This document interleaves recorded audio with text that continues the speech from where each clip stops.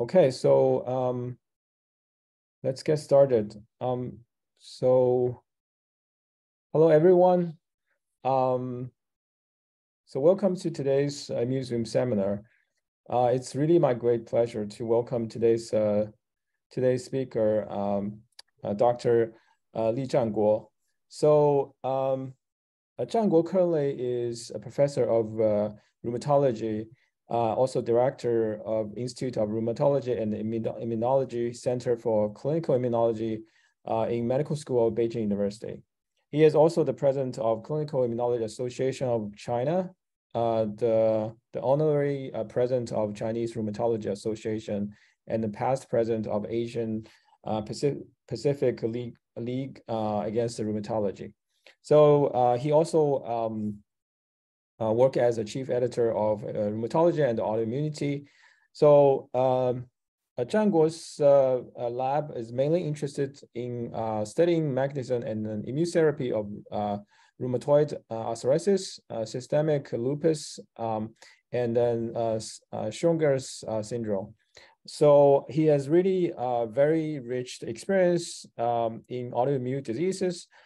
So far, Zhan Guo's lab has published over 400 different articles on peer-reviewed journals, and then a lot of them actually are really published on the prestigious journals, including like Nature Medicine, Lancet, Immunity, and Science, etc. And then based on his contribution to in the field, Zhan Guo really received several national and international awards for his dedication to rheumatology. So I think without further adu, I think Zhan Guo today is going to talk about the challenge and opportunity in autoimmune diseases. Really appreciate your contribution, Zhan Guo. So please go ahead. Hey, thank you, Prophet Wu, for your introduction and the invitation. I'm glad to have this chance to talk to the audience, the immunologists and other professionals on such a nice platform organized by Prof. Wu. As a rheumatologist, my talk today will be mainly focused on my work and my understanding of autoimmune diseases. I hope I can provide some clue for your research. So the topic today is on the challenge and opportunity in the autoimmune diseases. Like Prof. Wu introduced, I'm from the clinical setting department, rheumatology and immunology, at the People's Hospital, Peking University. So I'm going to talk from these four aspects. So first, the burden of the autoimmune diseases, the mechanism and clinical relevance. The also will cover the biomarker study and how to predict autoimmune diseases. Lastly, we'll have some slides on the immunotherapies and the probably research potential. So for the burden of autoimmune disease, I'll show you firstly some photos of the patients, so you know roughly what patient look like. See, the patient with we call vasculitis, the painful, the food and the muscle, the joint. This is a joint deformity from rheumatoid arthritis, skin rash from lupus. Also this caused by hyperglobulinemia. Also we call the vasculitis here. The pulmonary involvement, the deformity of different joint. So the autoimmune disease here, mainly rheumatic disease, are really systemic disease. It's not only joint, skin, and muscle, it's organ also involved in these kind of disorders. So this is what look like in the daily practice in rheumatology. This is in my actual department in Peking University People's Hospital. You see per day, we will see about 350 to 500 patients per day. So the many patients going down and up in the building, outpatients clinic. 1 year, they normally have like 110,000 patient visit. So the hospital, not only rheumatology, is very busy, but the rheumatology is one of the busiest, I should say, in the general hospital, because the patient cannot get the, we should say, the safe and effective treatment. Sometimes it is controlled and then come back to flare. So have to come to the clinic again and again. So that's the burden and the problem the doctor face. So every day.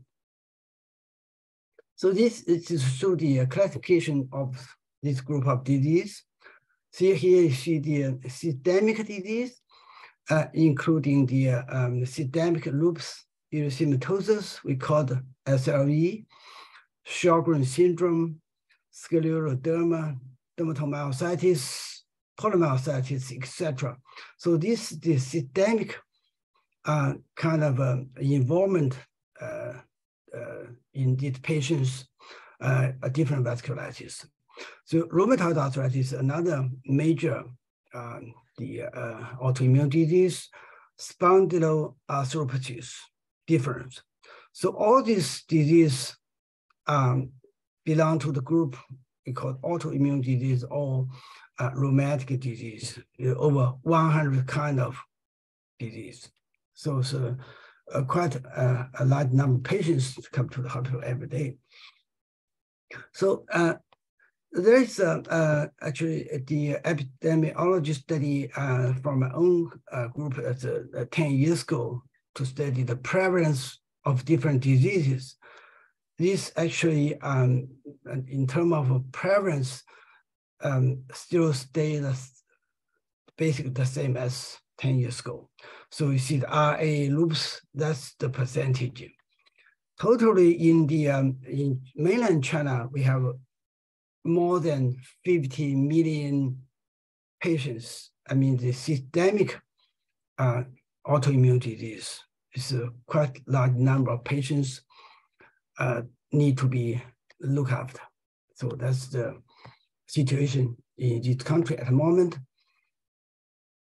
We did a study a few years ago, published last year in the Lancet Regional Health, to show the low remission rate in the RA. That's the data from 17 centers in Asia Pacific area, cover 2,010 RA patients. We can see from this the diagram, based on the 6 criteria, you see the RA patients get remission, the percentage only comes to like 35.5, 30%, 26, and so on. So most of the patients are actually not in remission. They still have joint pain, deformity, morning stiffness, etc. So that's the situation in Asia Pacific. I would say almost the worldwide. So RA has a low remission. This is also studies, it's a multi-center in China, showing the disability of RA. Can see from this table, about 77.4% of the patients, if you do a survey in clinic, the patients in disability status, meaning most of patients with deformity, joint deformity. So this should be overcome actually in certain years. We need a better method to diagnose, to treat the patients.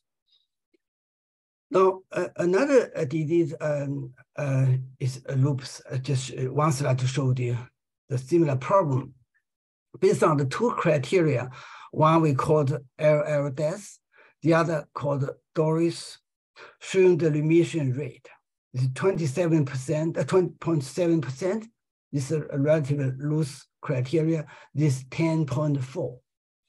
Also, more than 80 or 90% of the patients with lupus are not in remission. So they have the kidney problem, later on maybe renal failure. So this also need to be work on. Now, one slide to show you the medication. Cyclophosphamide is one of the major, even now, the medication to be used on lupus patients. I use this almost every day. But we know this is a cytotoxic drug. The doctor know that, patient know that also. But patient and doctor have to face the problem. Patient have to take this medication every so often. So it causes the problem like for young women, this is the main population of lupus patients. 45 or 6% or 20% of patients have the problem, infection also. So that's a very severe problem for the patients. So we need a better medication for patients. So what can we do as a rheumatology or rheumatology or researcher? We should think about to solve this problem. I think one is to study the mechanism, to predict the disease early, to find better therapy for the patients. So for the mechanism study, I show you a few slides that take RA as an example. So RA and lupus in general with some similarity in terms of the cause of the disease. Say rheumatoid arthritis has some associated actually with the genetic factor, sex hormone, infection like EBV, HPV, MCV, and microbiota, inflammation, then lead to autoimmune responses. Different cell subtype have the abnormalities. So this is the red part is the term is what we have been working on in my own group. So this is a pre-RA period for patient before the patient develop RA is happening.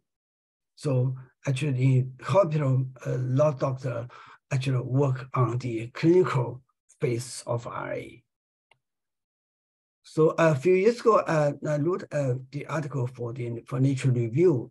Just try to indicate the abnormality of different immune cells. Almost all the T cell, the B cell, plasma cells have the abnormality producing antibodies, the inflammatory factors, so causing joint damage and arthritis and other organ problem. So that's the general mechanism for RA and other autoimmune disease.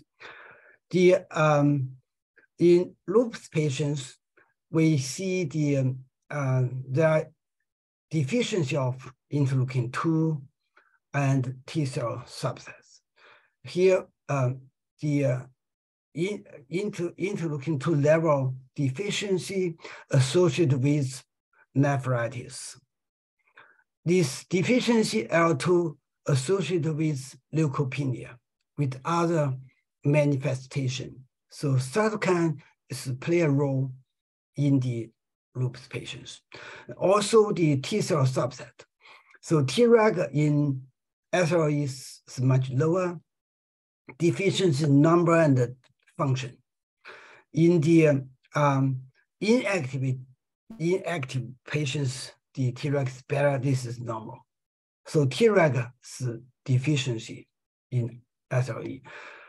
Well, the Th17 and TFH in the lupus patients, these cell subtype are high actually, causing the organ damage, like I mentioned. So there's the imbalance Treg and the T factor in the lupus patients. We did a study with Professor Wanli Liu from Tsinghua University. We found the IgG1 variant actually relate to the B cell activation. The first slide shows the T cell different, the variation, of abnormality. Here the B cell. So the mutation in this the IgG1 tail from G to R is causing IgG1 B cell activation and plasma cell differentiation. So the patient will have a high level of autoantibodies, so related to SLE. So this phenomenon confirmed not only the animal model, the in vitro study, but also in SLE patient with 1,800 patients and some controls. So the IgG1 mutation associated with B cell activation. Also in NK cell, you can see from this figure, the CMV virus associated with lupus with the RA and the Sjogren syndrome, because there's a surface protein PP150 on CMV share a common homology with CEP2A on the NK cell. So by molecular mimicry, CMV virus can cause NK cell damage in SLE patients. So this is a collaboration with Professor Yang Guang from the Military Medical Institute Academy. So the virus can cause autoimmune disease. This is to show the microbiota, not only in the gut, but also in tonsil. In RA, we can see there is the difference from normal individual and RA. The microbiota play a role in RA. Here you see the normal individual, the treated arthritis patient, this is untreated. So difference again. So in general, there are two findings. One is the imbalance of the microbiota. The butyrate consumer, there are more consumer here, less butyrate producer. So consequently, the butyrate, bacteria is less, leading to activation of Th17 TFH. So associated with arthritis in terms of rheumatoid arthritis here. In tonsil microbiota study, we found there are less cell barriers. Therefore, the cell barrier is deficient. So leading to the IL-6 receptor, IL-21 receptor activation, again, associated with RA in this study. So that's also the microorganism associated with autoimmune disease, not only RA, but also lupus, AS. These have been published in many journals. Now, like I said, we need a biomarker to predict for patients, because some patients don't have typical manifestation. So we need some blood test to see whether the patient is the RA or lupus. So here I show you some of the data, the number here actually. So this rheumatoid factor, the anti-CTP, they are the marker for rheumatoid arthritis. This double-stranded DNA SM antibody relate to lupus patients. SSB is for Sjögren's syndrome, but we can see the sensitivity here is not that ideal. So many patients, we couldn't find the so-called biomarker in their blood. So only like a 50% or 6%, sometimes only like a 20 something. So then how can we diagnose the patients? One example here is on the right. See, to diagnose the Sjögren's syndrome patient, sometimes we need to do the biopsy to see whether the patient have the gland, the inflammation or not. But in my country, most of the patients don't allow you to do this, and they don't have the biomarker. Then doctors have no way to diagnose some of the patients because typically the manifestation lacking. So then patient come back a few years later, they have a severe problem already, say that lung problem. So that's the difficulty we face every day. Actually, in theory, this is a study to show before the patient, before RA here, in the blood, you can test some of the molecule. Here is the CTP. So a few years before the disease onset, actually you can find the CTP antibody in some patients. Here is to show some other molecule.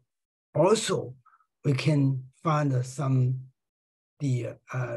clue in the patient's blood, but clinically we cannot get this done because it's not a routine test, and not everybody have this.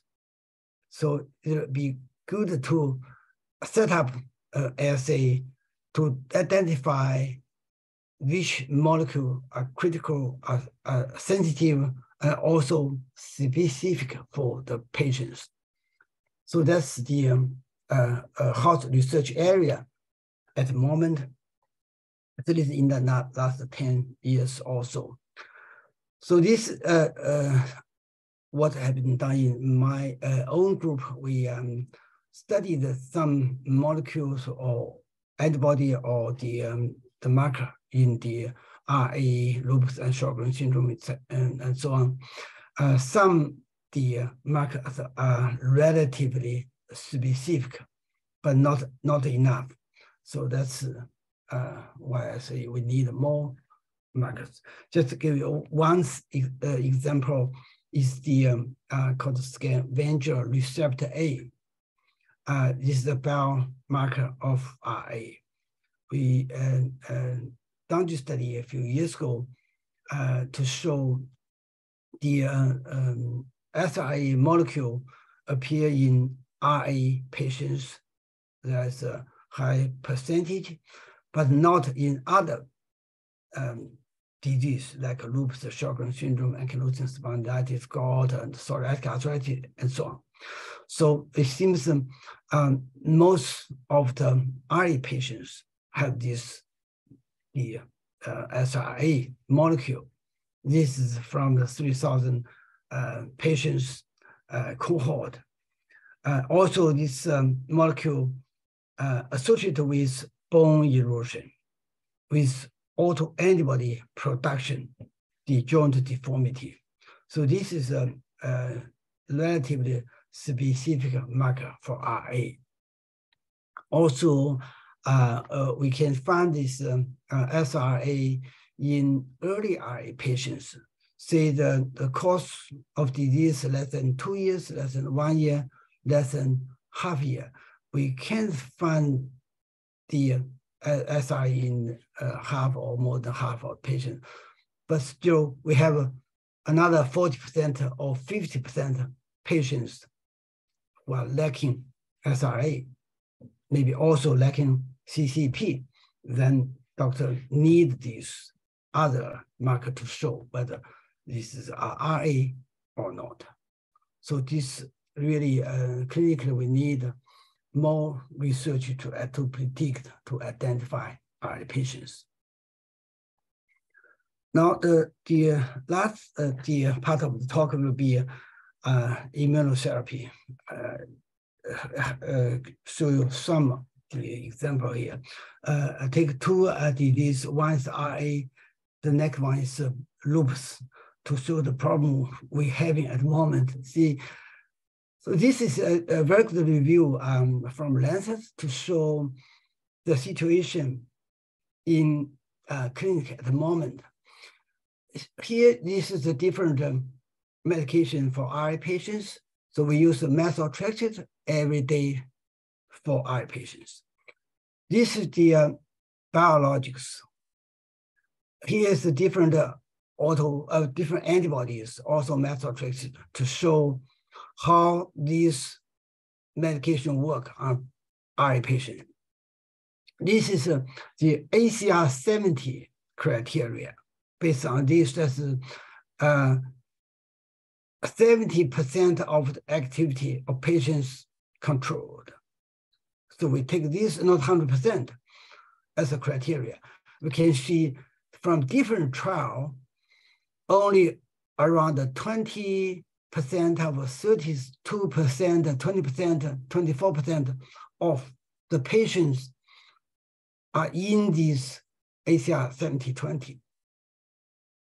No, ACR 70, meaning most of the patients with these therapies still not in control. The disease is still active. So that's why only in RA, we have now for more than 10 the biologics used in RA patients, but still we cannot control the patient well. So this is the problem at the moment. I show you the situation here using this figure. You can see, as the immunologist, you know this well, the tri-molecule from APC to T cell, I think this is the initiation of the immune response. Downstream cell and the molecule work or cause RA, cause different symptoms or signs. But most of the biologic from here you can see against the T cell, against the B cell, or inhibit the cytokines. These are all the downstream cell and the molecule. So we are having the problem, as I mentioned in previous slides. Patient cannot be controlled well. My own opinion, I think we need this medication, biologics, but also we need some study probably on this antigen recognition presentation in this area. So I have some work done, try to block the antibody, the antigen recognition. Here you can see from the right. So we know this, the antigen has different side chain. Some side chain responsible for the HLA binding, form a so-called dimer. Some side chain contact to TCR. But what we did is to substitute this TCR responsible side chain, to use this autopeptide to block the antigenic peptide. Show you from here. So this is the altered the we call it a non-antigenic peptide. You can get into the APC cell in the animal study and in vitro, can see this peptide can improve the balance of Treg and the T effector, increase Treg, decrease Th17 cells.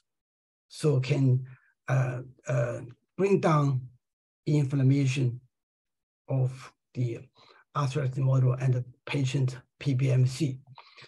So can be used on RA patients. This is now it's in the phase 1 clinical trial. Just finished actually a few weeks ago.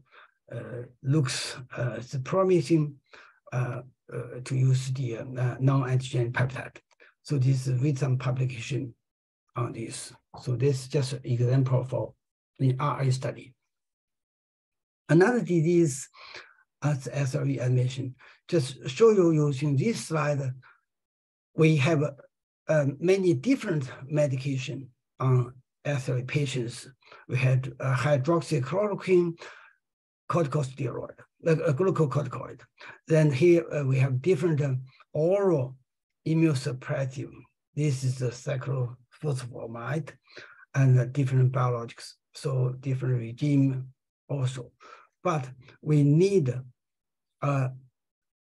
probably more the molecule have is safe and effective. But all these medication here can bring down certain percentage of patients in control, but not all, even maybe a small percentage of patients. So we need a better drug for SLE patients. Now, in clinically, doctor mainly use, like I mentioned, this steroid immunosuppressive to bring down the T effector cells. So this is the situation in autoimmune disease. We have a lot more T effector, less Treg, so imbalance. Bring down this, try to balance, but when we withdraw or reduce the dose of these drugs, the effect will come back. So if we're not keeping the patient in the long term, the disease will flare for most of the patients. So we are thinking whether we can increase the Treg. Of course, there are many studies to using Treg to infuse the patient, but so far, this trial not working well. So in our own group, we use the low dose L2 to increase Treg, try to balance these two sets of T cell subset like this, hopefully to improve this Treg and T effector become healthy. So that's the some of the study have been done here. There are studies showing here the L2 at the low dose can increase for P3 positive Treg cell, but not by other cytokines. So it's clearly showing L2 can do the work.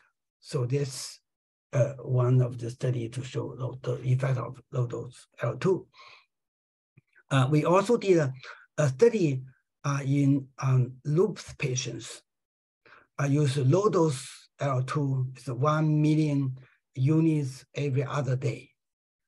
Here you can see the Treg increase with low dose L2 in 2 weeks.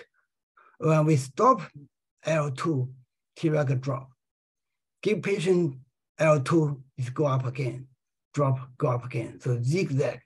So clearly showing the low dose L2 can increase Treg in lupus patients.